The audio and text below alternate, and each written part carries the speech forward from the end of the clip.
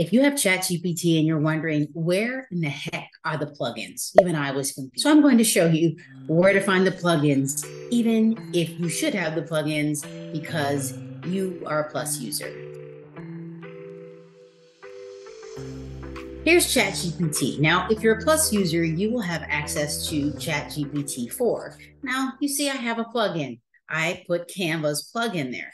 However, it didn't show up right away. I had no access. So what you want to do is go to your settings, go to settings in beta, and you will then click beta features and then oh my gosh, tongue twister, and then turn on the plugins. I went ahead and put on the advanced data analysis as well. That's it.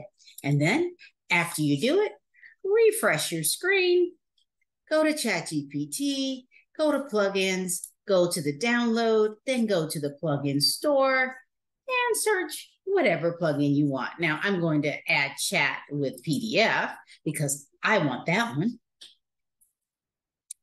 Of course, it wants me to log in with Google and I'm good with that. So let's go for it. And I think you can have up to 3. So play with it, but here's the thing. You can add them and you can remove them and then bring them back. So you're not just limited to 3, but just 3 at a time. Play with this. I hope this helps.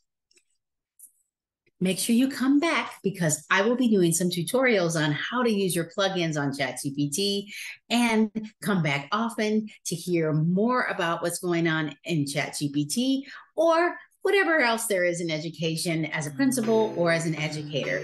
Make sure that you subscribe, comment, tell me how you're using ChatGPT, and make sure you like this video and share it often.